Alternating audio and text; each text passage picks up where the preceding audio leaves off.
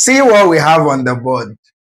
I bet you less than 1% of math learners actually have observed this, that every single factorial of n have trailing zeros once the n is up to 5. That means, this thing means for all n equal to 5. So what this is saying is that if I have 5 factorial, that the value is going to have a trailing zero. That's 0 ending the value, and that's correct.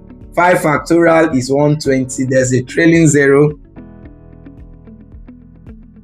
40,320. I want you to confirm all of this with your calculator. All right, so you see that every factorial from 5 up will always have a trailing zero. Of course, we know that 4 factorial, which is equal to 1 times 2 times 3 times 4, is equal to 24. So from 4 down, you will see there are no trailing zeros.